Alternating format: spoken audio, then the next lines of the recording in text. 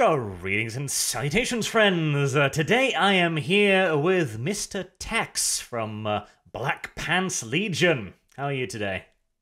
Oh, just another day on the wide, wonderful internet. A wonderful internet. Free at least for the moment. And Free as you, we're allowed to have it, at least for the moment. at least, it's something. You gotta start somewhere. Sure.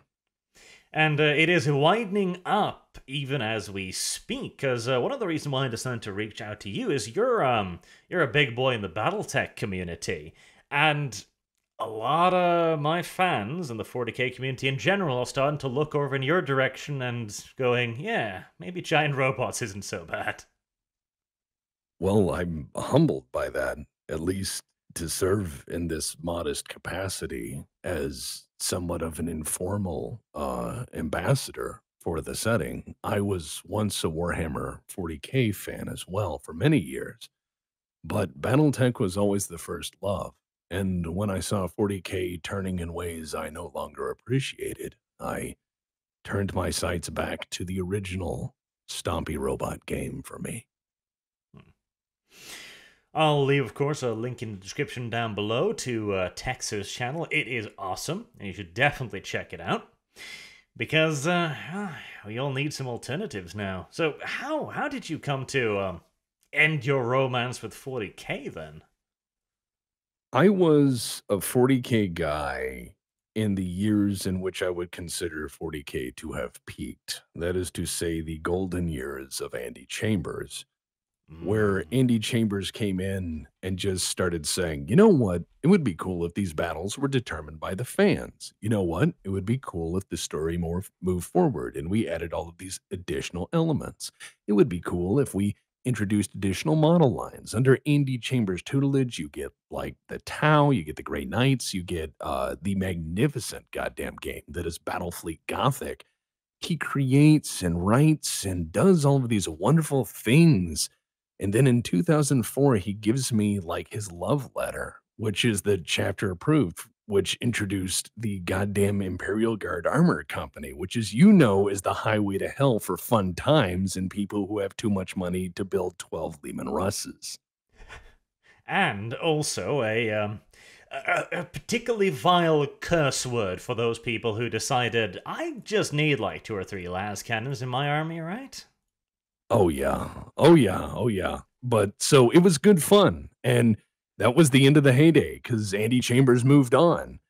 And you started to see the world stagnate, and you started to see ultramarines become ultra important, and you started to see some really dumb shit start crawling out of the woodwork. You start seeing multi-lasers in certain books a lot.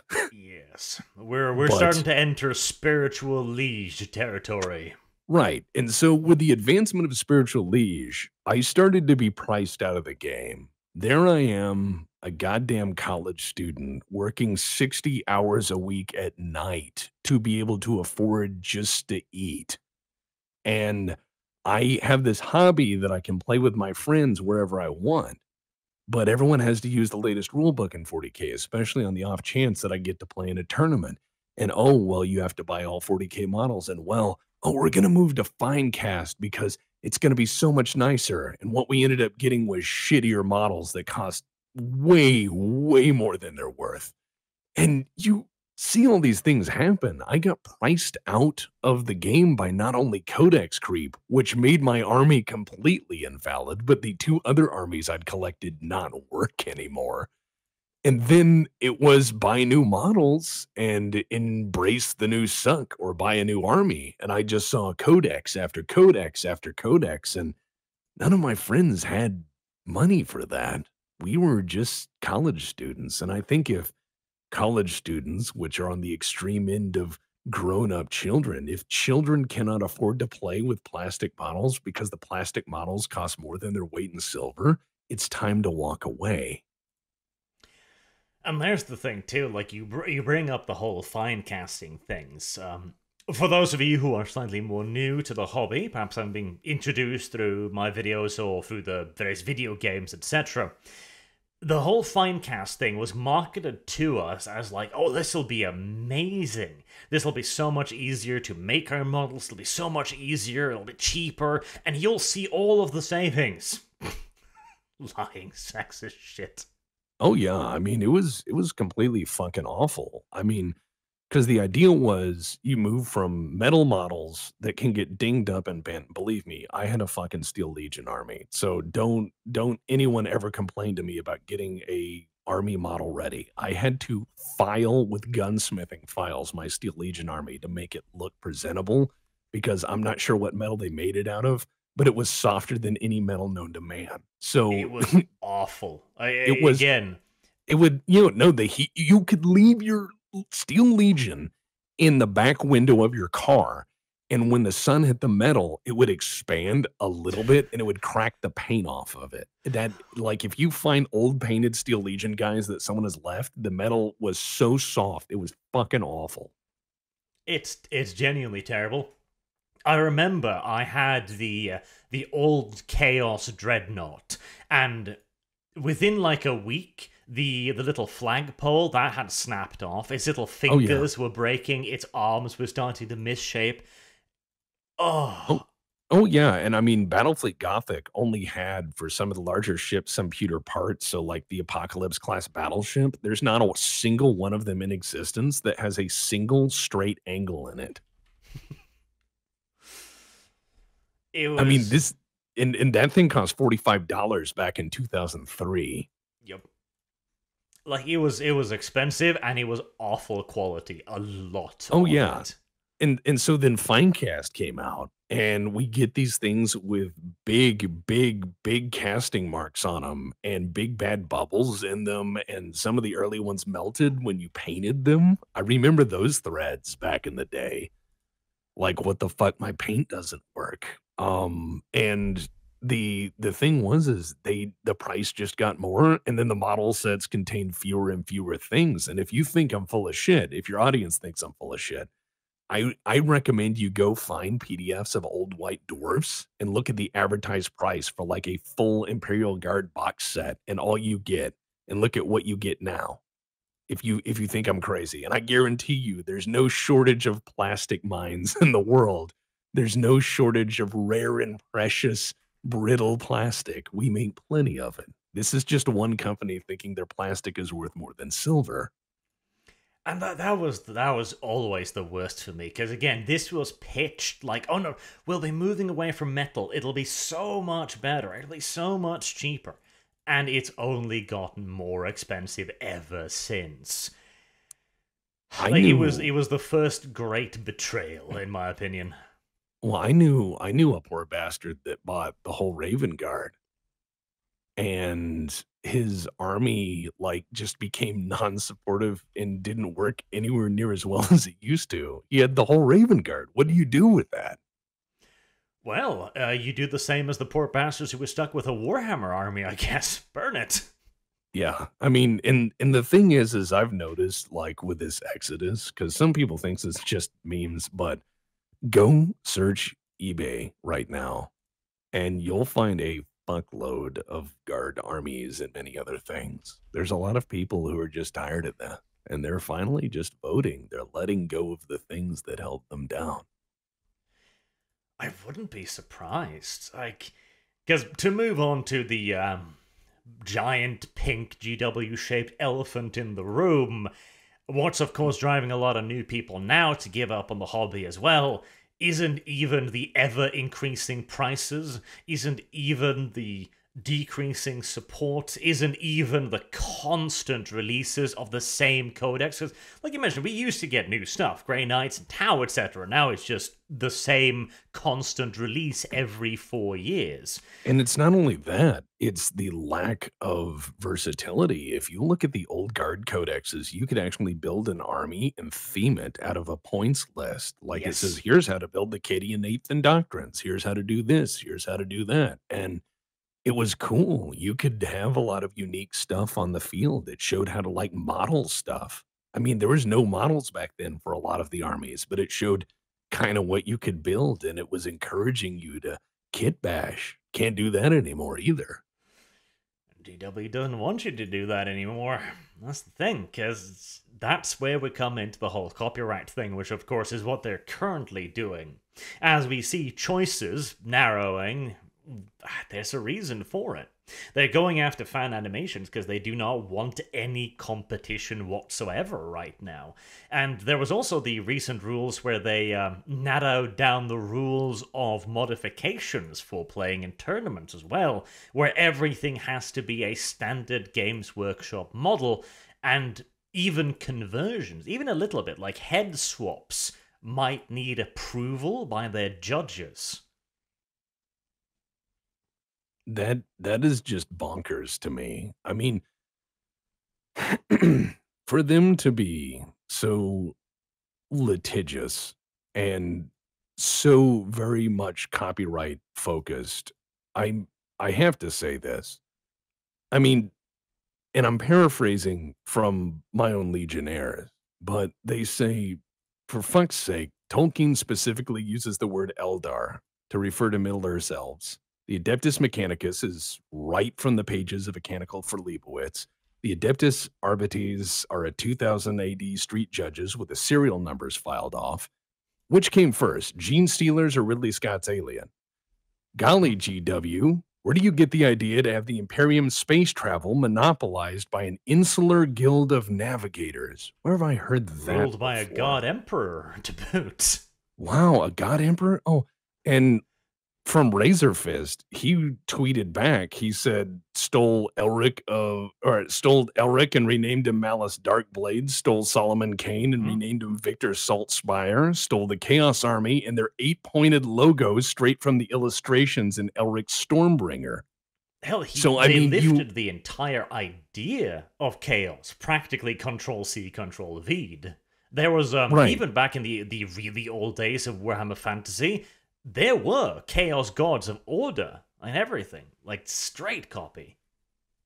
right. And so the thing is like, I've had DMs in tabletop that borrowed ideas from everything. They'd watch bad movies, they'd watch action movies, they'd watch romance movies, and they'd just steal stuff and they'd copy and paste it together and change the words.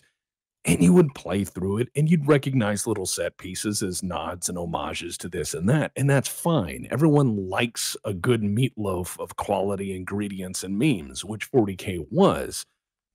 But the problem is they started to act like they invented these concepts. Yes.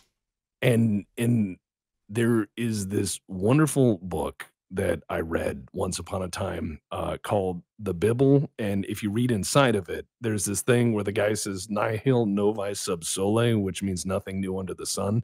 In this book, The Bible was written a long time ago, right? So you figure if 2,000 years ago a guy says, hey, no shit is new, maybe you should stop trying to copyright claim everything. Just my opinion from a book. But the thing that drives me nuts with GW is they have taken such a heavy-handed approach to the worst group to squeeze, which is the community.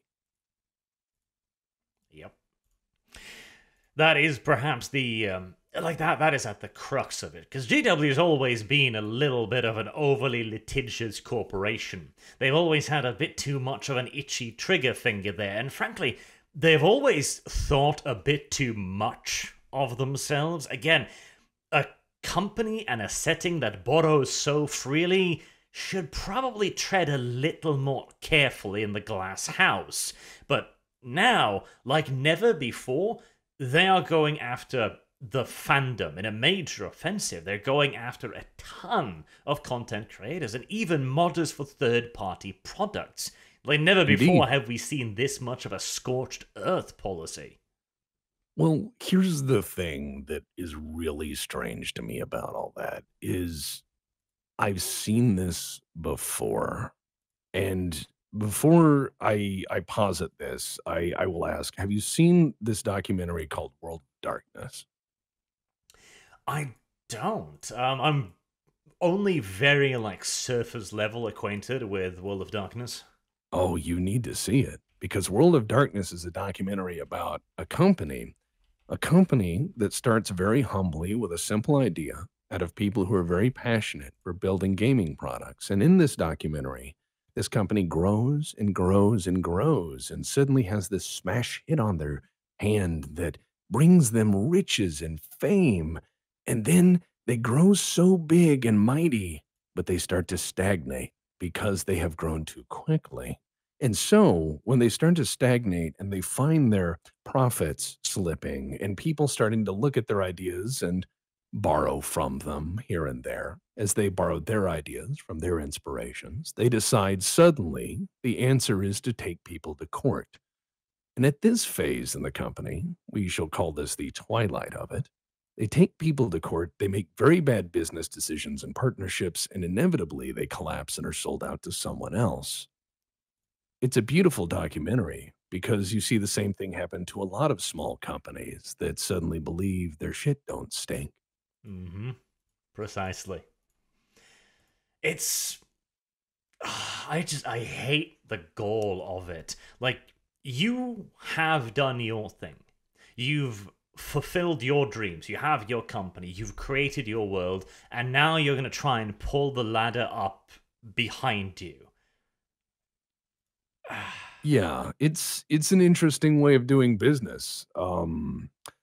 I certainly wish I could speak with anyone in Games Workshop. Believe it or not, I had originally thought about doing Text Talks 40K, and I will never do that now. I mean, ever. I will never sweat an iota or a cent for it because 40K and I had a very wide orbit for a very long time because of how they treated me, and occasionally I'd look in on it. I would look in to see how it was doing, how it was getting along in life, and I go, "Oh, wow. Somebody thought the way to make Space Marines is to drag and drop a little box around them and scroll up 25%. So Space Marine 2 bigger. Got it. That's cool. Neat. Oh, the sky split in half and now the Imperium's broken like a busted orange. Oh, that's neat. Oh, cool. Rowboat Girly Man is back. That's cool. And it was easier and easier to let go, because of these things you read. It's nothing that grabs you. You just go, wow, this is very bad Deus Ex Machina over and over and over and over again. And you just kind of roll your eyes at it. You see the price of the products occasionally, and you walk away from it. But I'd still had a little bit of love for some of the older lore, some of the cooler stuff, and I'd thought about making the same level of documentaries with my gracious team and their wonderful abilities. And then I started to see how they were treating people of recent, and I said, "There is no way in fucking hell I will ever do that." Oh, yeah. I mean, I have spent thousands of dollars making custom art, getting custom music, doing massive lore videos for this company. And look at them now. Like, I regret every penny spent. Like, they don't deserve this. They don't deserve this passion, this interest, this dedication, frankly. Like, they don't care. They're not interested in their own setting even anymore. The Gathering Storm proved that to a T. Oh, the Primarchs are back. How? Magical chess piece. Alright. The Ultramarines are allied with the Eldar, excuse me. They've launched a massive crusade to retake the galaxy. Alright. Are they operating in legions again? Yes. Who's leading them? Gilliman. Oh, you mean the man who broke the legion to begin with? Yes. Shoot me, please. Right. And the thing is, and I'm not a sociologist. I happen to be the leader of a relatively small tribe on the internet. And I when I look at this sort of thing, why people still support 40K, I think one, the memes are very pervasive and people like memes. Memes are a very simple way to convey an idea or a thought without having to say anything complex. So instead of trying to define why you don't like something, you can drop the exterminatus gif and Mhm. people get what you're talking about. One, memes are pervasive and people will circulate what is relatable. But two, and this is something a bit more critical, I think that a lot of people got into 40K because 40K is such a wide pastiche of so many things. There's fantasy elements, there's space opera elements, there's dark gothic elements, there's funny elements, there's futuristic elements, there's cyberpunk dystopia elements. There's all these things you can get into. It's a little bit of everything for somebody, but they're looking for a place to belong, something to share with strangers and make friends out of it. And if you show them a healthier community that is kinder and better and good in every way, that supports them and encourages them to not only become part of the community, but in turn to teach others and bring them in. If you find a community, whatever it is, if it's Battletech, fine, but whatever it is, if you find a good community, that's what most people are out there searching for on this internet. Similar goals, similar mindset, similar beliefs and feelings, similar hobbies. And if you can find something like that and allow people to feel included and be themselves in a healthy manner that encourages growth and positivity, I don't see why anyone wouldn't want that.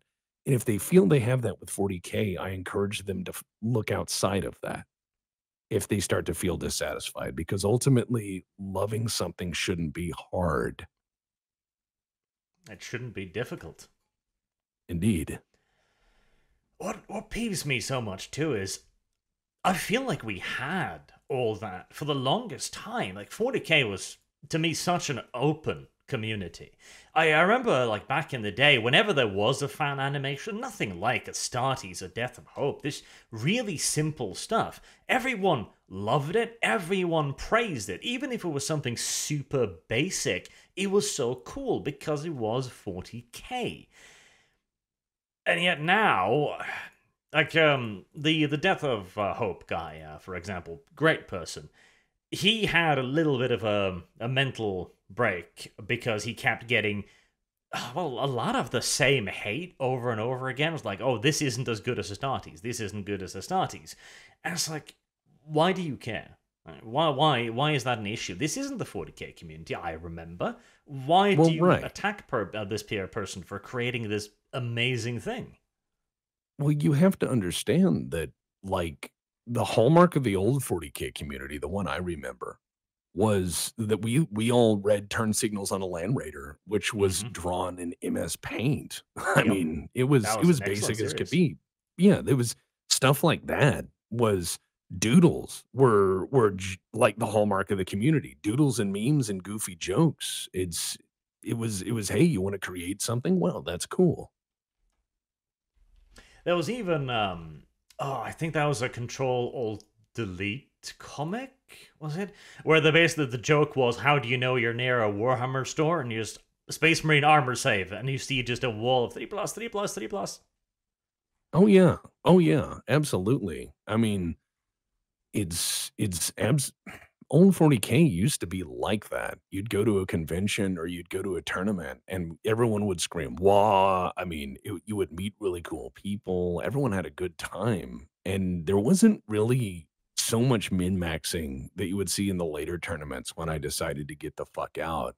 Um, the community had certainly changed. I'm not sure if it was the accessibility of like Dawn of War or successful marketing or what have you, but near the end of that, I started to see a lot of cheese stuff where people would just say, "Oh yeah, if I go first and I put these guys on the board, you can't deploy and I win." And you would see people do that more than actually enjoy building and collecting something that they identified with, which is cool because that's why I like BattleTech so much. You can find a slice of that universe and make it your own and be like, "Yeah, I'm a fucking pirate," and live that glorious life.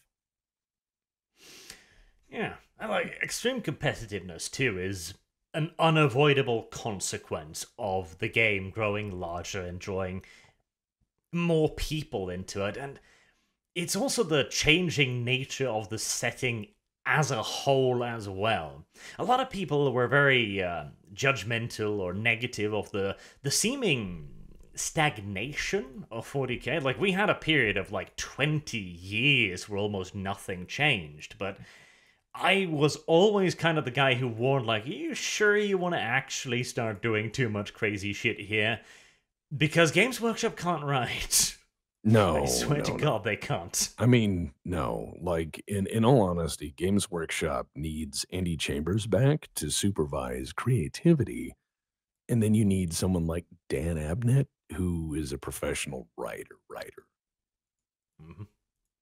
Because the Gathering Storm was absolutely awful, and again, little more than an excuse to re-release the Space Marine line to sell you Space Marines a second time, and it's so blatant as well. Well, of I hate course, the but I Gathering Storm. mean, they're doing this on all fronts. Look at their fucking shovelware. I mean, there's like, I sit there and try to swap through news on my phone, and it's like, hey, buy this 40K game for your phone. And I'm like, oh, we've reached this level of callous disregard of your consumer base. Well, that's because, and here's my pet conspiracy theory for why all of this is going on. 40K has been so close to the mainstream now for the last few years. Like they can taste that general audience money. And this is finally their big push to monetize everything to the max. To re-release the Space Marines, earn a lot of money off that, earn a lot of money of increasing their prices, of selling limited edition like the Indominus box set, then launch, of course, the subscription service to really hammer home their numbers so that they can get in bed with a big corporation and just send 40K out everywhere. The day you say a 40K box set in Walmart, in Target, and it's basically like a tabletop Risk style game almost with a super simplified rule set, that's when we will know that it's officially over. Like, it's not a hobby for us anymore. It is a casual consumer shovelware praxis. I don't think you're wrong on that. I mean, the thing that I love about Battletech is for the price of one 40K army, we did the math. For the price of a new 40K army, you could probably buy everything a single army or faction has in one go with Battletech. And that's just one game system. It's a lot more rewarding of your money, and if you're willing to embrace it on that, it's a very easy gamble to make to try new things, because the more you look, the more you'll find other games just respect the hell out of your time and money, and they're like, "Oh, you wanna build your own models? Cool, well, here's the rule book."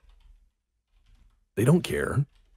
Oh, absolutely. And a lot of them has a lot more freedom as well. One example I'd like to bring up is Mantic Games Kings of War, which is, in many cases, just Warhammer with a paint job. You can buy an entire Skaven army, the whole thing, with like 3 Doom wheels, a massive hero, a bunch of huge figures, and like 150 odd little clan rat dudes for $160. That's a That's good it. buy. That's a whole army in a box. Yeah, that's the whole army. Like, you buy that, you're ready. You paint them up, you've got your whole damn army. I mean, And again, shit, that's 160 great. bucks. No, I mean, that's damn great. I mean, I remember back when you could do that with 40K. You could buy an army in a box, and it was like 120, $140. And because the model sucked and everything was put together very badly. But hey, you covered it with paint. It was fun. Go to Those were paint, simpler slapped on times. a little green stuff here and there. Say again. Covered in paint, slapped on a little green stuff. Oh, yeah, absolutely. Fill in the sin. Shaved over the worst parts. There you go. Kind of looks like what it's supposed to Exactly. be now. Hey, I'm a gunsmith by trade. So when you find a trouble part, you fill it in and sand it down, or you weld it in and you sand it down, but you make sure the customer never sees it. Yeah, of course.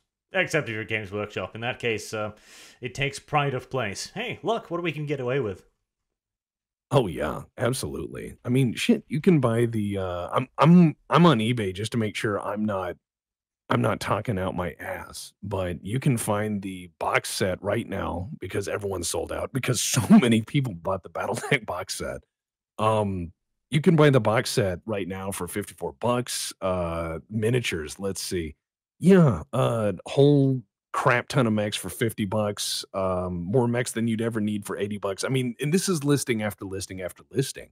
If you look at the price cost of just buying a damn book for 40K, you buy your codex. Oh, wait, now I need the main rule book. Okay, there's 2 books you need. Oh, wait, I need dice, measurement shit. Oh, it's all GW branded. And then You need you some come to pots of buy, paint. oh yeah, Congratulations, that's then $6 a pot too for 250 milliliters. I will never get over that. yeah, and it's like when I saw that, people were like, "Oh, what kind of paint are you gonna use for your army?" And I said, "Spray." Yeah. See, I literally just get like hobby paint from a hobby shop, and it's like, okay, I can buy all the paint I need for like $10 instead of paying that $10 for two pots. Well, right, and what they're doing is so fucking crazy to me for this one reason, and I will tell you the definition of crazy. The definition of crazy is them sticking to their guns on pricing practices when there is literally the technology to, in your own home, make infinite of the same product for dimes on the dollar. And Yep. I thought about that in my head, and I thought it would be interesting if, for example, there were an altercation with a foreign nation that produced oil, and this nation says, "We will cut you off from our oil," and we go, well, that's interesting because we just discovered this way to make your own oil in your own home, so buy. That would play out on any scale you want. If you can make your own better at home just the way you want, why would you ever buy a product, especially one that is from a company that just wants to rob you? Absolutely. And that is another reason, too, why right now they are absolutely, in my opinion, moving away from the tabletop. They want to transition their setting over to an IP so that they can sell it. They can sell video games licenses, they can sell the toys, they can sell the live action shows, they can sell all of that. They can sell subscription services because they know 3D printing technology is coming. Hell, it's here now, but it's kind of finicky. It's kind of difficult. It requires a bit of knowledge. Give it another 5, 10 years, you can probably have a machine in your home with a little web browser on it. It's like, okay, Oh, yeah. this So little you're thing. saying like the Steam Workshop version of it, where Basically, yeah. yeah, yeah, you want the I know you want the Star Trek replicator. You want to be like replica Warhammer Titan, and it's like what faction, and you're like and it just starts printing it out. Yeah. The thing is, again, we are not that far off. I've got five 3D printers in the basement for the company, family company, which we use for the electrical part of our robot tool changer. It produces these things so much easier and so much quicker than we could even do in our CNC machinery. It's just easier. And I see the amazing 3D printed models some people are making. Literally, the only barrier right now is the ease of use, because it does require a little bit of finicking. It does require a little bit of adjustment here and there, you know? Yeah, you got to calibrate those things to get them just right. Hmm. But the moment that starts becoming more user friendly, we are going to see the explosion. And GW just I'm assuming it's just cold, hard cunting hubris at this point, honestly, Oh where yeah. they will Well, just I mean, refuse. it's one of those things where you can tell, you can obviously tell when someone cares a great deal about what they do, even if what they do is simple or demeaning in your eye. You can tell if someone cares. And sad to say, with my experience with Games Workshop, they don't. And what's great is we live in this society. Yes, we live in a society. Someone's just going to clip that. But we live in this society where we, each of us, are empowered with shares in everything, ecumenical shares of stock, and it's called money.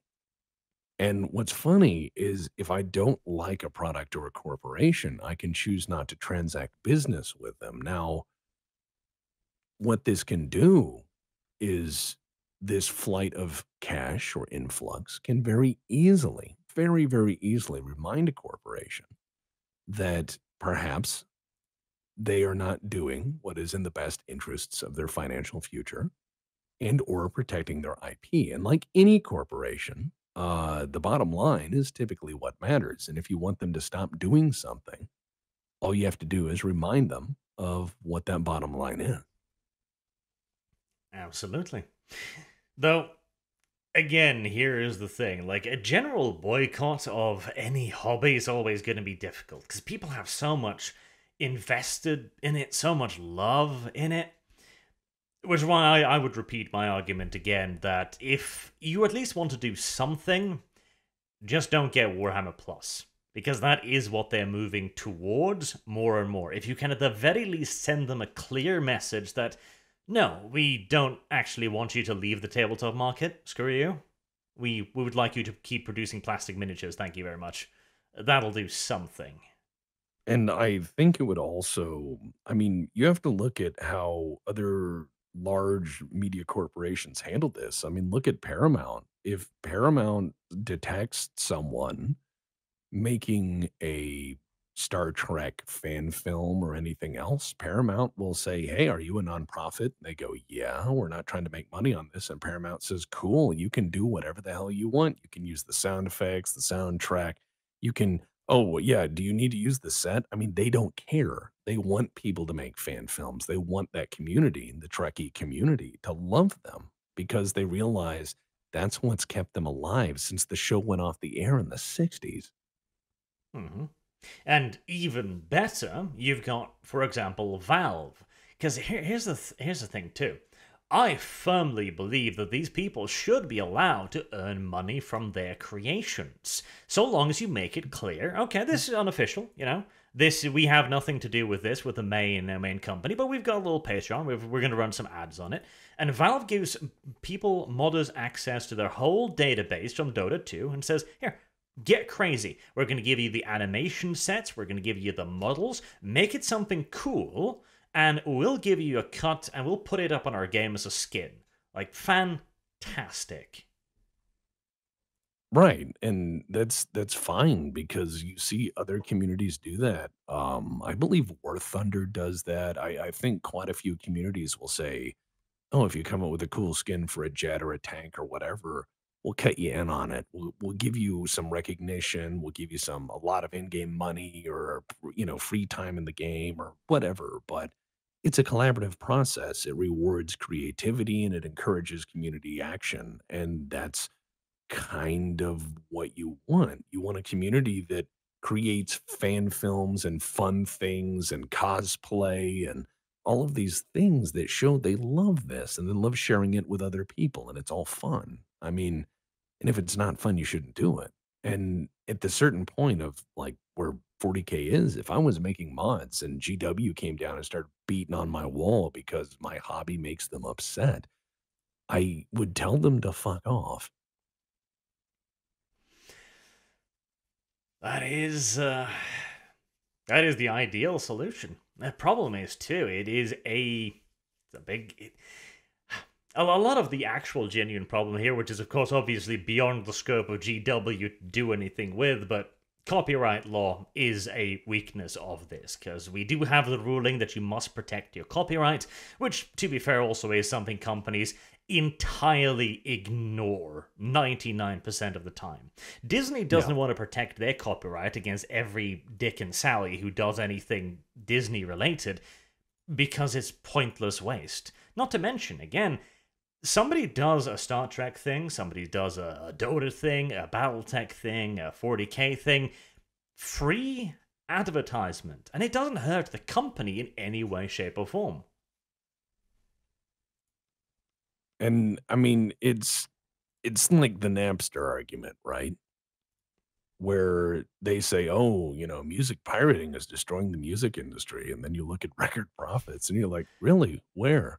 Then I look at the record industry and it's like, hey, you give your artist like 40% of the total money, do you?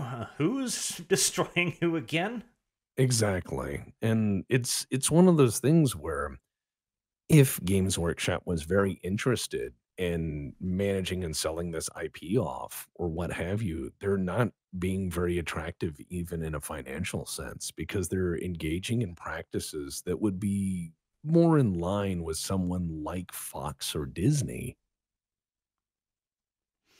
Even I then, Fox and Disney, suspect they are have, not litigious to this extent. I know. I'm assuming they have the short-term idea here. Basically, they'll big themselves up, They'll be able to show, like, look, we've had 3, 4, 5 years, lots of growth. We've got all of this stuff coming out. We've got a subscription service. We're the only ones doing this. And I think that would be potentially a very persuasive argument to a lot of these large companies. And the question is if they then take the extra bother to kind of like peek underneath the surface. And there's also the question, are they going to get away with it? And I unfortunately think probably yes. I suspect that a lot of the outrage that people are feeling right now is because it just happened. Give it Well, 6 months, and I don't know how many people will remember.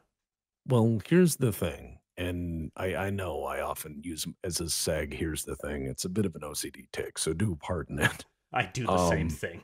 yeah, everyone's got their ticks, but what really strikes me is people forget quite frequently, and this is where I get to lean back on my very malused historical credentials. But if you look back in history, especially media, you look back at stuff like what was the number one sci-fi in the world in like 1940, and you go, oh, well, Flash Gordon. Flash Gordon was the shit.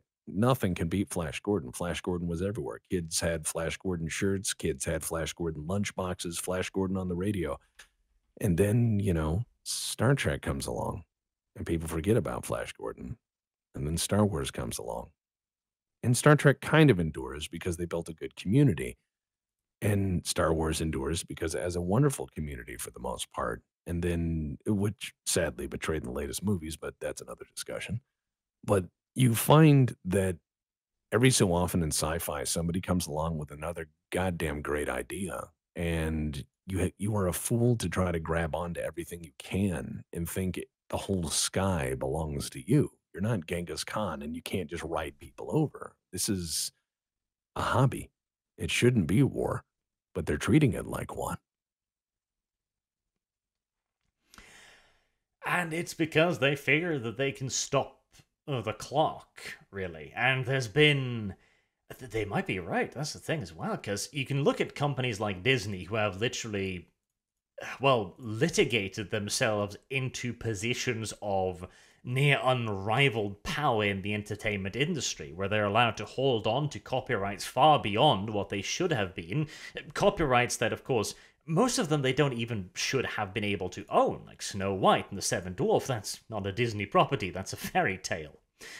Beauty and the Beast, etc.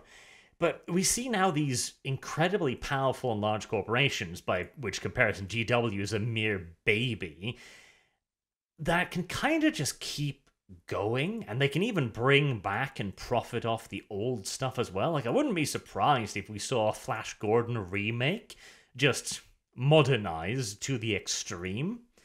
I don't know. Because, You can't get rid of Brian Blessed. I mean, come on. well, you say that. They could get rid of He-Man for He-Man. I'm sure they could. I know.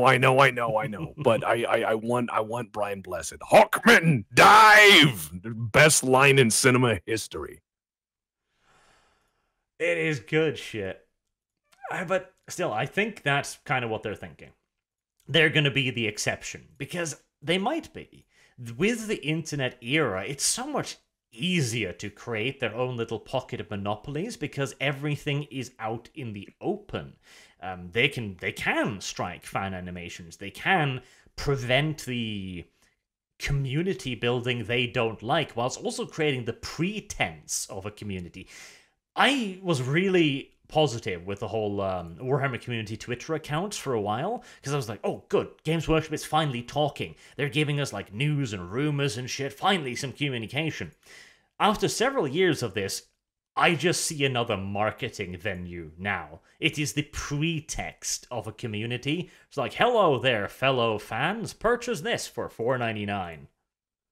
Yeah, no, thank you. I mean, that's all I see Twitter as for anymore. I mean, all I do on Twitter is shit post. I mean, I just shit post prolifically. And I see people going on there who are like, "Oh yes, I made my head bigger with one simple trick." And I'm like, "Yes, hello, fellow influencer, please go away." It's really sad. It's fairly dystopian. Because Fellow I hope you're influencer. I prepared like for a that. Shadowrun dystopia because you're in one. Oh god, yes. Like this has been a bit of a running joke of mine for a while now that we're heading toward cyberpunk dystopia. As I look at Google being like, "Hi, we own like everything now, and 98% of the searches on mobile phones is directed by us." Like, if you told me the moon was made out of cheese, the moon would be made out of cheese, wouldn't it? And Google just sits there nodding. Yes. Don't question friend computer. Oh, that is. Mm. See, you're tempting me now to get into a whole scree on big tech, but that's somewhat off the topic, I suppose. The question is if Games Workshop can manage to fulfill their next dream, though, to join the ranks of the Googles and just sit there atop their pile of money and licenses and just give us the occasional plastic miniature at triple the price as a memorabilia. I think that I mean, if you look at it, how some game companies end up, again, I really like that World of Darkness documentary. You see a lot of these companies end up being one guy in an office auctioning off IP and property rights to whoever will pay him. That's typically how these companies end up. Just IP in an office and lots of contracts, trying to make what money they can from what memories they harvest. Yeah, that's the thing, too, because it's sad to say, but we are kind of in the twilight hours of 40k.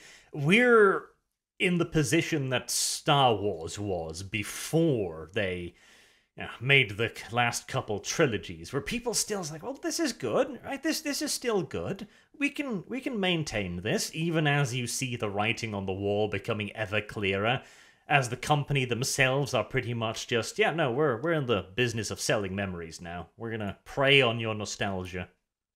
Well, and it's yeah, I mean you're not wrong on that. The way I kind of look at it is I think for the most part, while I am sad to see 40K go this way, I've just opted to throw into better communities and enjoy myself and to conduct myself as best possible to help as many others who wish to join me on this full exodus. One road I have already traveled long ago, and I can say I'm much happier for it. There are broader horizons out there, and all you have to do is walk. There are new settings, and at some point you do have to move over to them. See, I have a strong temptation to speak to you now of the gospel of gatekeeping, but Well, there's an interesting thing on gatekeeping because there's both sides of the argument, right? The N plus one rule. Mhm. So, for example, let's say you have a nice little diner in your hometown and it makes your breakfast just the way you like it, you know? And good coffee, good service, reasonable price. You can always get a table. And then some big influencer comes in and shoots a restaurant. Let's say it's Guy Fieri, right? Diners, drive-ins, and dives. And he comes in and shoots some fucking episode there, like stuffing himself like a pig. And then all of a sudden your favorite local restaurant is jammed full of thousands and thousands of people waiting to get in there and you can't get a room day after day because there's no room for you anymore and it's moved on. By the time you can finally get back in your favorite old haunt, you find the menus changed, the help has changed, the theme has changed, The and it's all attitude from of the two. people who work there, the people who frequent it, everything is Yeah, changing. right, and I've seen this happen time and again, so there is somewhat of a philosophy I can understand where you want people to come into your community with the right heart and mindset to enjoy it the way you do and to be respectful and mindful of your traditions and culture, especially in stuff like, you know, tabletop D&D that has a very established culture and here's how you do things. You don't throw tantrums at the table. You're respectful to the DM. All decisions are final. You want people to know that before they approach their first game of Dungeons and Dragons. And the same I expect for people trying to get into Battletech. And I wish to be, as best I can, an ambassador for that idea to have people come in and understand that, hey, I know you love 40K. This is different. And you want people to embrace new things with kind of a more open mindset until they can figure it out and then decide where they wanna go. Yeah. See, my idea of it really is that there needs to be a certain standard. Like you do have to have certain rule sets. Like no, this is how our setting is. This is how it is always been. We have all agreed on this. We all like this, and we're probably not going to be changing it anytime soon unless you can give us a convincing in-universe reason for why we should. Well, right. I mean, the idea of 40K is it's predicated on all of the horrible dystopias are true at once, and it's a pastiche of all the, grim, dark, end of space opera, and that's great, but the problem is for me, it's kind of hard to retain me as a consumer of something like that because I like Star Trek because it's noble, bright, you see people overcoming things, so, like, hard decisions matter, and there's actual moral quandaries. Whereas 40K is like, okay, who's getting shot in the head today? Or like which giant demon am I gonna try to bayonet? I mean, it gets kind of repetitive after a while, and that ceases to engage me really. Um, and that's just me. That's personal opinion. But when people do come into that community, whatever you enjoy, yes, there should be agreed upon rules and commonalities, culture, and kindness. I mean, you want people to be good guests until they decide they want to belong. And if they do, you want to see them treat people with the same respect you were treated and to pass that on to others in a meaningful way so as to continue this excellent thing that you enjoy. I absolutely agree. It's it is the ideal setting, isn't it? It's what I was hoping we could maintain with 40K, but it's a lot easier said than done, tragically. Oh, I agree. I mean, there's a quote by a man named Winston Churchill. If you're going through Little hell, known keep going. Brit, yeah. Yeah. If you're going through hell, keep going. And it serves me well. So I mean, yeah, it sucks that 40K's become this, but you can move on. And is I know there's a lot of creative people out there who are finding this barrier to creativity in the 40K fandom being unnerving because they want to write a comic or they want to make a movie or they wanna share their hobbies and passion, and a lot of these people don't realize that they could make something wholly new and unique. They could create the next great IP. They could reinvent and remix things. I mean, shit, Pathfinder was more or less a bunch of homebrew rules to keep 3.5 going, and now it's a recognized and wonderful product of tabletop. You too could do that. I mean, shit, Zweihander's a remake of Warhammer Fantasy Roleplay. There's a lot of stuff out there. If you guys love old 40K, I encourage your fan base to get together and say, let's build our own with blackjack and hookers. No, absolutely. Like, creativity has been a dying art for quite a while, and in part, I entirely understand and sympathize as well, simply because you are now in a position where Warhammer could borrow heavily from everyone around it. If you try to do the same now, you might get a lawyer knocking on your door. Like, it's scary to try and make your own universe, and not to mention the amount of work, of effort, of time, money, investment. It's a high barrier to entry. It's not like in the good old days when a bunch of random dudes from Nottingham could set up a shop and be like, hey, we're making miniatures now.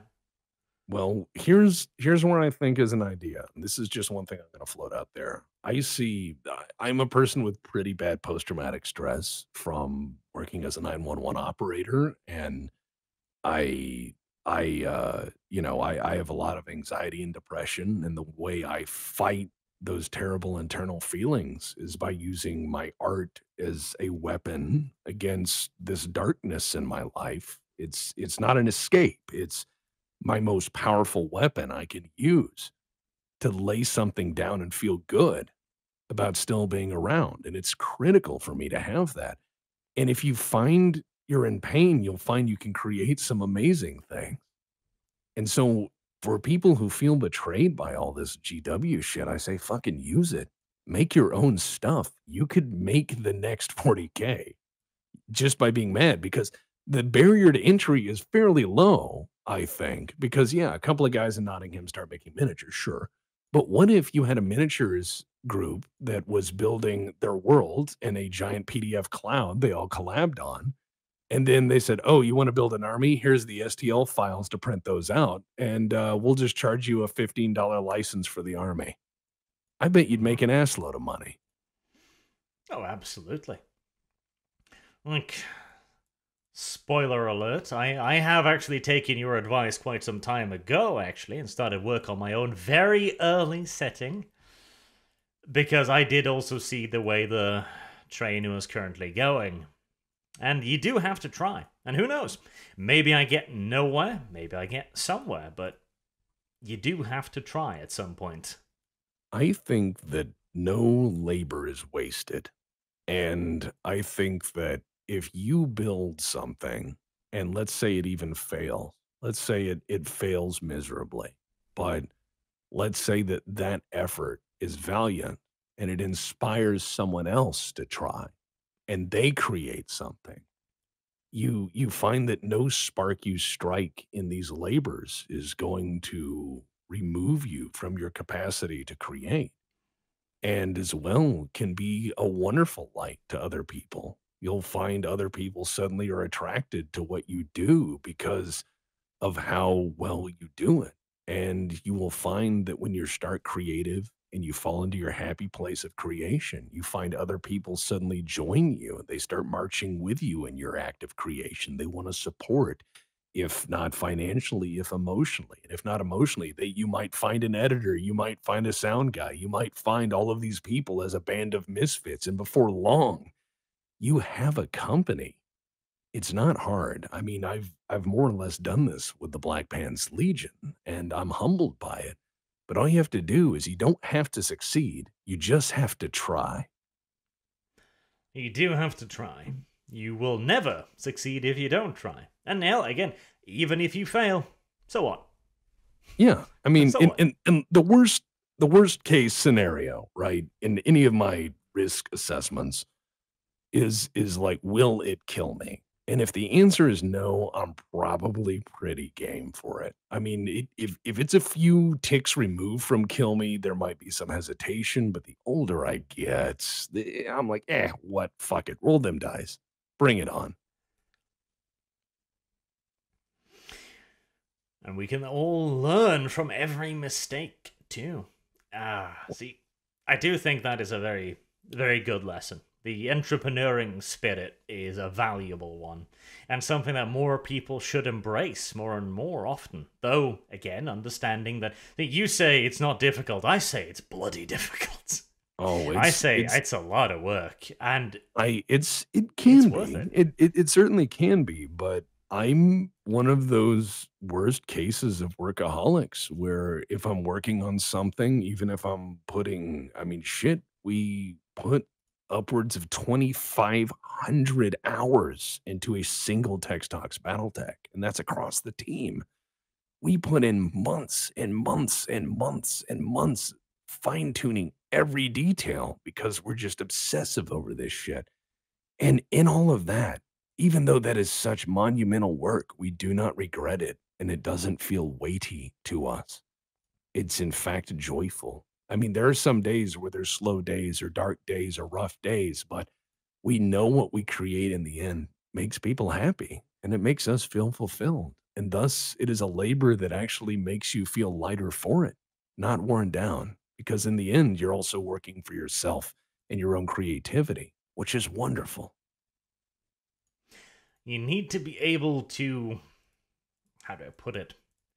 To love your own labor. Like, if you can look back at it at the end of the day and say this was worthwhile, this was time well spent, then that's a success, frankly. Absolutely, absolutely, because there's been stuff I've made that just I thought was hilarious or great, and no one cared about it. No one Hmm. watched it, and I thought it was great, and I learned from it.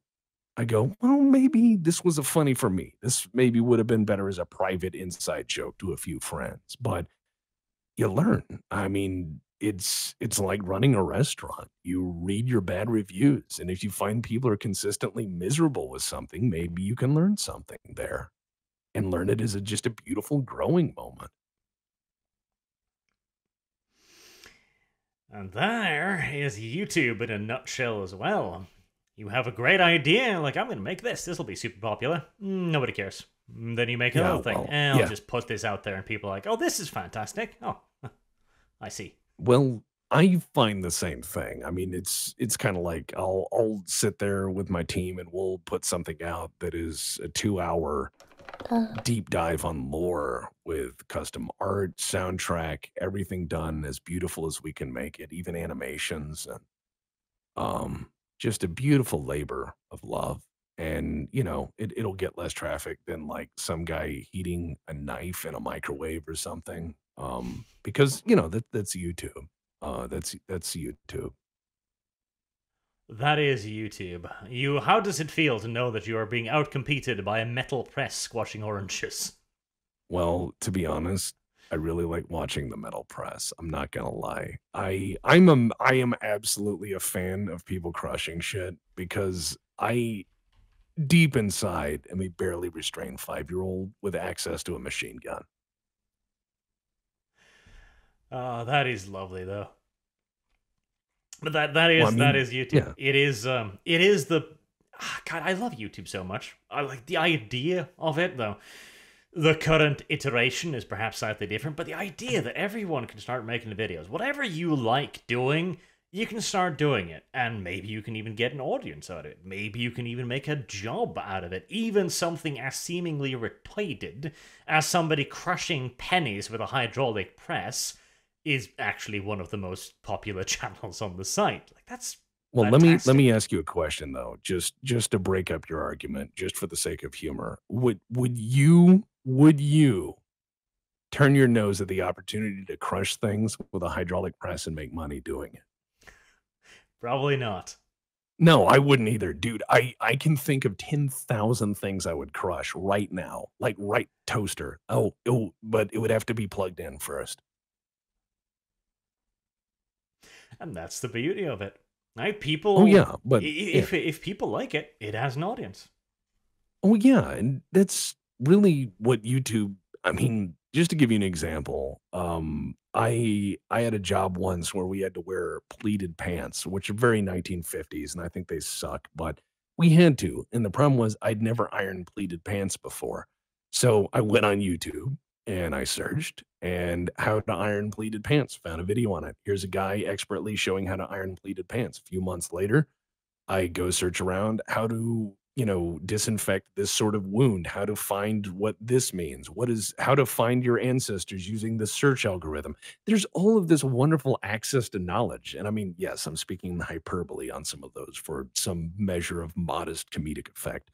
But the thing that I find so very interesting is that YouTube should be this conduit or portal through which you can access anything you want. It is an infinite television in infinite dimensions across infinite space. And yet, why does it show me so much crap? Well, that's because YouTube's recommendation algorithm hasn't been functioning since 2012. And that's the crux of it, isn't it? The thing is, the I used to have a YouTube contact person before they decided I was a very bad boy, and I had a lengthy, very interesting conversation with this person who basically explained to me, because I was like, why the hell is the algorithm so awful? Why does it show me, primarily like military history aficionado, why do I get a Bulgarian TV show? And she's just like, we don't know. We figured, okay, we want people to watch lots of YouTube. Obviously, people love watching YouTube, and we want to give you the new cool shit that you want to watch. And so they made a simple algorithm. Oh, you watched this documentary on the Tiger tank. Cool. Would you like to watch this on the Sherman tank? And that was perfectly functional. But then some smart-ass bastard thought, but what if I added on one data point on top of that? and then another data point, and then another data point, and then another data point, until right now the algorithm doesn't even know what it's looking for. You search for metallic press, and it's like, would you like to watch ASMR? No. I mean, that's a really weird ASMR, but sure. I've seen it. I have seen it. All right. ASMR hydraulic press, so it's just like, all right, I'm turning on the press, and then like 180 decibels. Oh, that's too wild. That's no, that's just, I mean, think about it though. If you told young you, little you, if adult Arch told little Arch what the world was like, I think little Arch would say that is a horrible dystopian sci-fi.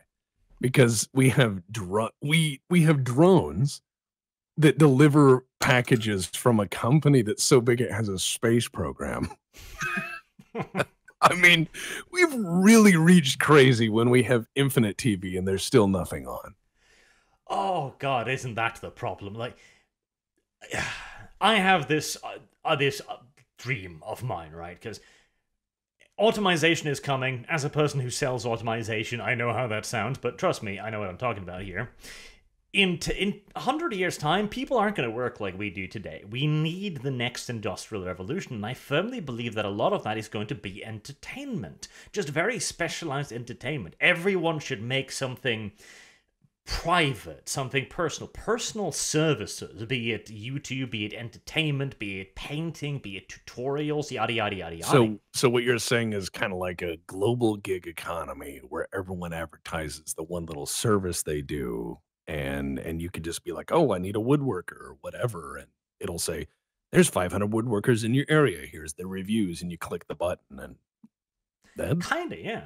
And yeah. also just the online element of it as well. Like, there are fantastic channels on YouTube that shows you literally like woodworking. Or there's one guy who makes crossbows out of just garbage. Or another person who makes sword out of rusted metal that he just polishes up and is like, wow, this is insane. Oh yeah, it's wonderful to watch a craftsman in their element, someone who just knows how to make metal sing and wood glow. I mean, Yep. someone who knows what they're doing is incredible to behold. But with the current algorithm, it singularly fails to do what we need it to do in this market. Because the algorithm needs to spread as wide a net as possible, frankly. It needs to try and build a fairly honestly simplistic portfolio of who you are, and then give you ideas based on that. They've made it far too complex, which is why it I takes completely insane twists and turns.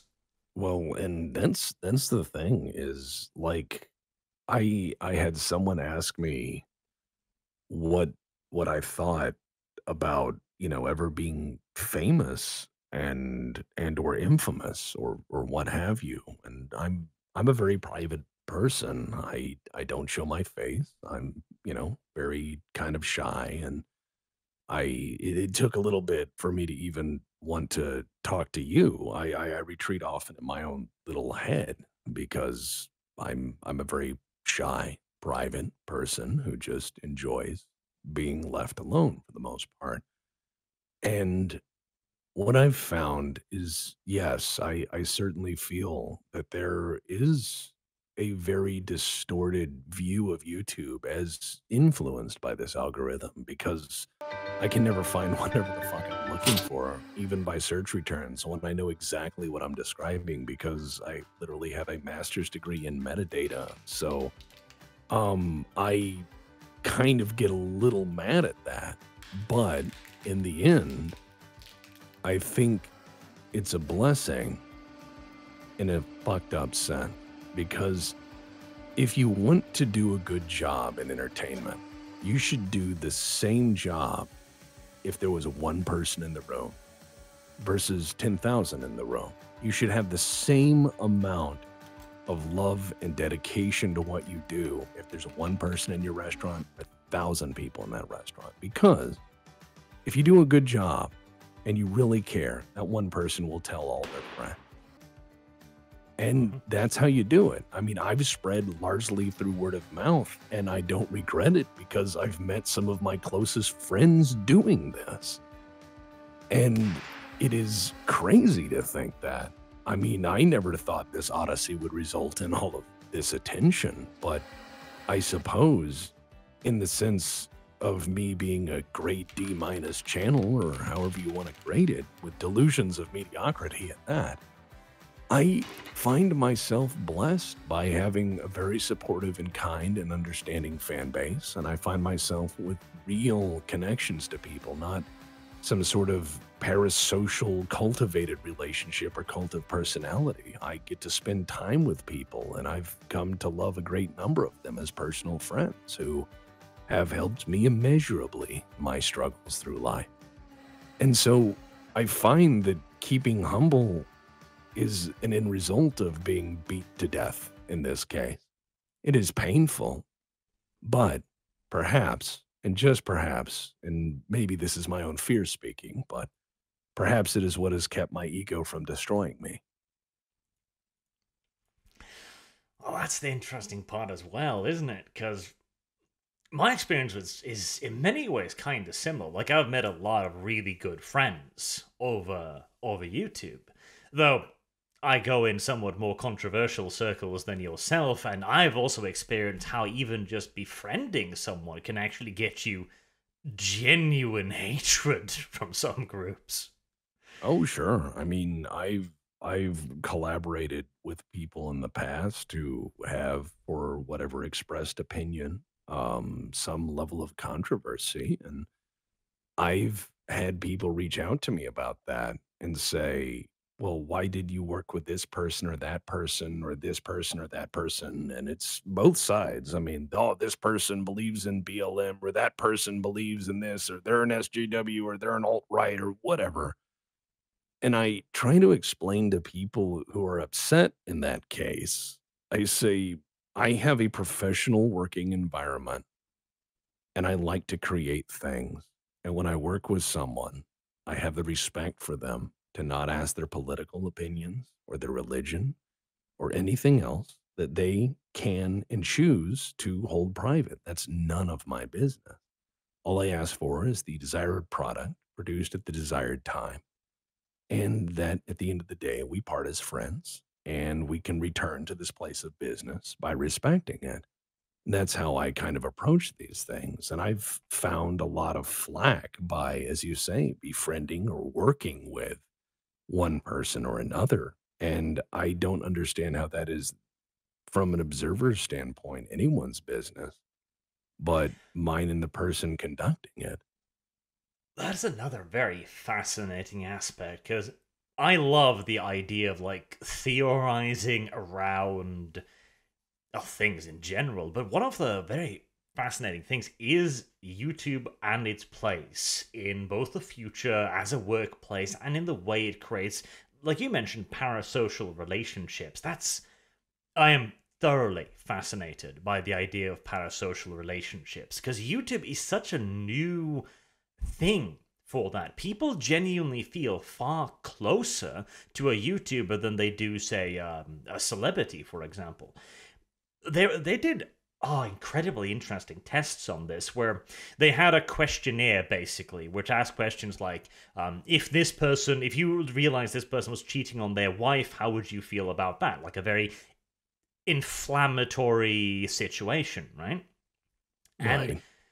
almost always they would rank them like family member highest, obviously, then comes celebrities, and over celebrities and in under family members were YouTubers. Like people look at us and they feel far closer to us than they do characters on the television, and very actually close to people that they know in real life. And that goes a long That way to explaining why many people react in a very strident fashion. I I find personally, I've said this in a lot of my videos or live streams. I've said I do not enjoy being the center of attention. I do not enjoy being yelled at or spoken at. I enjoy having normal conversations, and I tend to treat people with as much respect as I can muster. And I try to sail a very reasonable, somewhat middle road to conduct in these things.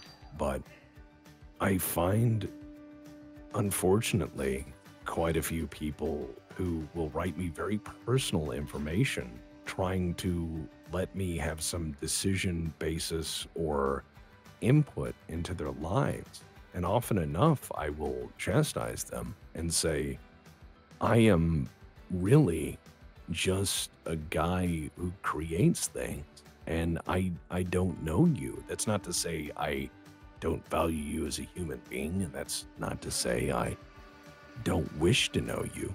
It's just that I literally have no impact on your life, and you should never, ever, ever place important decision on someone you don't know, because that is worse than Vegas odds.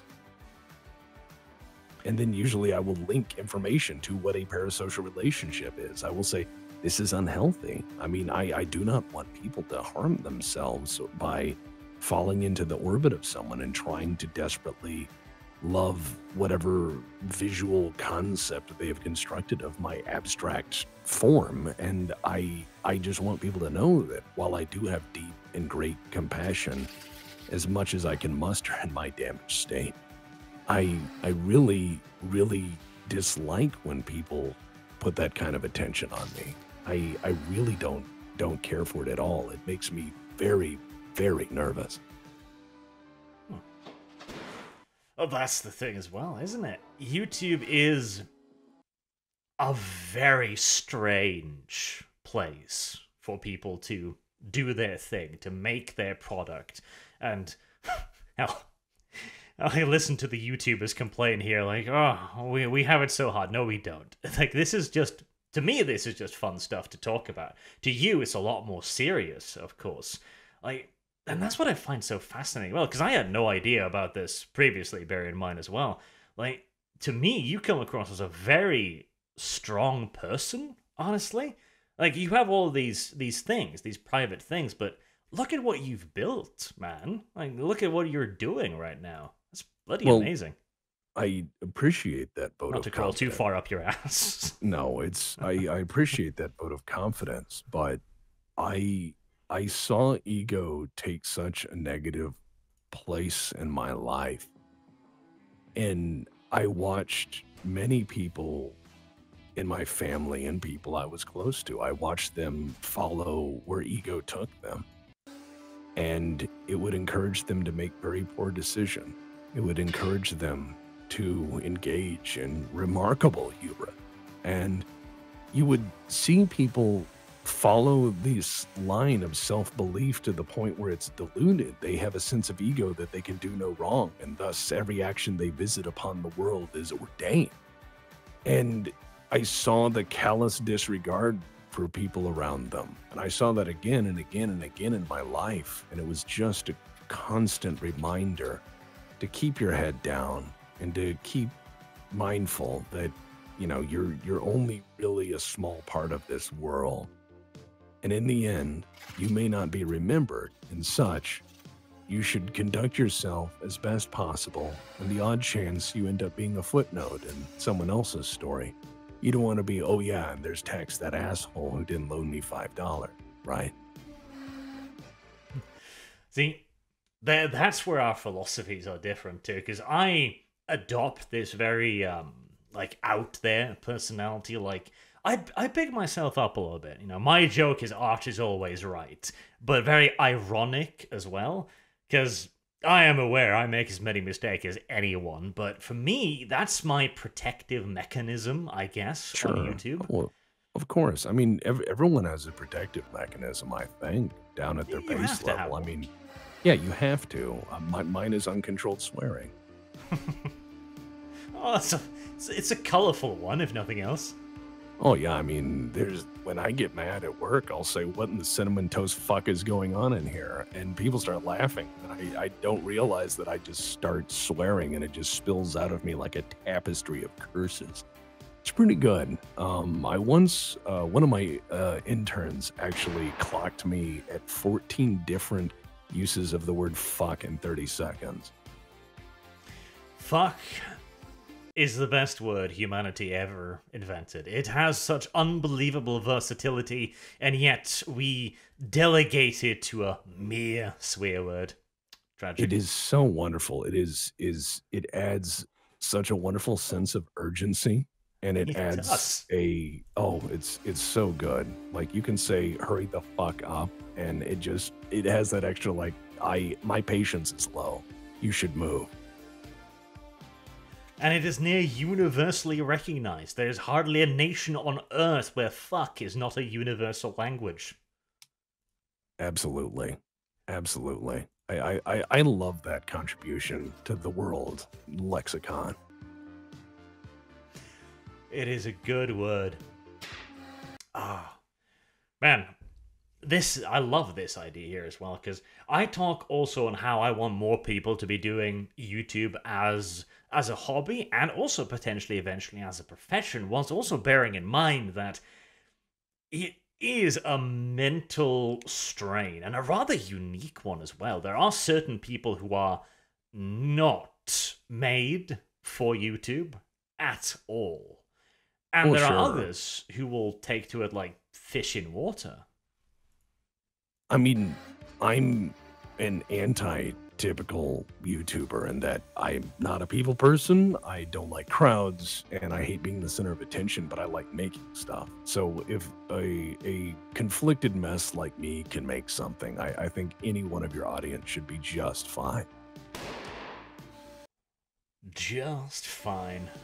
Well, if we wanted to be proper YouTubers, we'd, what? I do love the occasional video of the proper YouTuber. You know, the top 5 list, heavily edited, jump cuts every 2 seconds, lots of screaming. Oh yeah, yeah. Burger King foot lettuce. Again, dystopia. Dystopia. I mean, on the bright side, when you receive your Mac hand grenade to go off to the Mac vs. Apple wars, there will be a smiling face staring down at you from the mega monitors. I understand, but I'm more of an HK guy, personally speaking. See, HKs are valuable, though. People are not. Hand grenades is all you get. Yeah, well, see, I'm hoping that if I accrue enough HK products, that when bad things go down, the HK reclamation team will come, and all I have to do is hide under the corpses of everyone who didn't buy an HK product and snag a ride in their helicopter. There you go. Planning for the future. Good. Indeed. Oh my. Well, we have veered slightly off the topic of Games Oh Workshop, ever God, so yes, slightly. but yeah, that's fine. I mean, in all honesty, real conversation does this. Otherwise, Of it would course. sound scripted, wouldn't it? Yeah, of course. And it's all fascinating stuff at the end of the day. I'm enjoying myself. This is fine intellectual discourse for what is essentially the middle of the fucking week. Sophisticated, I might even go so far as to say. I think we need brandy and cigars, sir. Yeah, absolutely. Except I don't drink or smoke, so screw you. Oh, well, I'm that's Puritan, unfortunate. sir, you see. I see, I see. How's that working out for you? Pretty well, everything considered. So far, at least. Well, that's good. That's good to hear. I'm hoping to avoid any major depressions in my life that will make me rethink my ideas, but otherwise. Oh, I mean, yeah, but I mean, nothing tested, nothing tried. So that's good on you. That's good on you.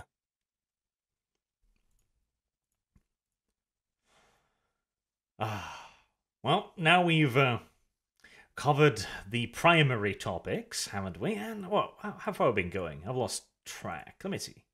I have no idea. I'm just sitting here relaxing after a long work day. Even took my tie off. Oh, really living on the edge. Living on the edge. I'm drinking a Dr. Pepper and I've taken my tie off. I am the American work hero. The American worker. Oh yeah. I mean, it's Miller time somewhere, right? Always is, I have been told. From reliable sources. The television. Ah, the great father of static. The great father of everything. God, I remember a time when I couldn't eat food without sitting in front of the television, and now it's an ancient, long forgotten relic I gathering dust remember somewhere. yeah, I remember my family coming up. In my family coming up, everything was in front of the TV, and when I finally moved out on my own, I didn't buy a television, and I didn't miss it. I was like, "Wow, my house is quiet. Everyone else's house is really loud." The television used to be an extended portion of most families' digestive systems throughout the late 90s and early 2000s. And yet now, again, why would I need a television? I have YouTube. Everything I ever would like to watch, right there. And if it's not on YouTube, I'm sure it's on some site of ill Russian repute somewhere. Oh, come on. Come on down to Comrade Tutovsky's House of Legitimate Film. Legitimate film. Look, Do DVDR not worry, his number one film. is fine. Yes, cover may not match what inside, but this is part of experience, yeah? This is Shrek 5. Is number one. No, 13. One of those. Don't worry. Oh god, Shrek. Long may it burn. Yeah. Yeah. See, Shrek 1 was funny. Shrek 2 was starting to lose their plot. Shrek 3, and then Shrek 4. And I believe Shrek 5 now.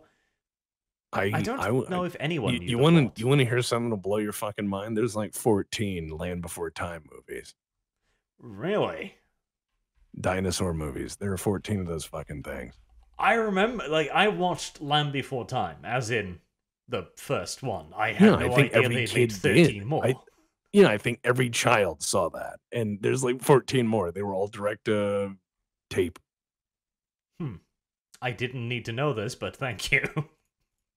You're welcome. I know this cursed amount of information. I thought, who should I impart this onto? Ah, Arch. It's unwelcome in the extreme, as now I find myself Googling images of Land Before Time and I'm seeing a drastic drop in animation quality. How dare you? They're doing their best. It's probably like a guy with a repurposed like flip book at this point. You see like the lines on the page, and it's one guy doing all the voices. Well, at least it's one part. It was one part of my childhood that had remained unsullied, but no longer. Don't worry, America's here to ruin everything for you. By the way, how's your oil? Well, actually, our oil's doing fine, thank you. We're still shipping it off to Britain. Yeah. By the way, do you have a navy? We do, except we ran one of them on ground because we forgot that it was an island. Oh. We've got 3 others, but we used that. Oh. Okay, got it. I'm just taking notes, for the future. No, It's no too reason. cold here for America to invade anyway. So there's and the worst part as well, we have no infrastructure. There's a single McDonald's in Oslo. That's it. Yeah, I mean, and I know most Americans, we would get lost because they would think it's the North Pole. They'd be like, "Where's Santa's workshop?" Unironically, I have been asked the question by Americans if I know where the polar bears are. And I'm like, well, yes, technically I know where they are, but they're not nearby. Right. So, having talked about everything we wanted to talk about and a few other topics as well, I think that's a good way to end it right there, Mr. Tex. Don't you agree? I do agree, sir. It has been a most enjoyable experience. It has. So, everyone should definitely go check out Tex's channel, A Black Plants Legion. Again, link in the description down below. And until next time, thank you all very much for watching, and I hope to see you all again soon. Have a good day.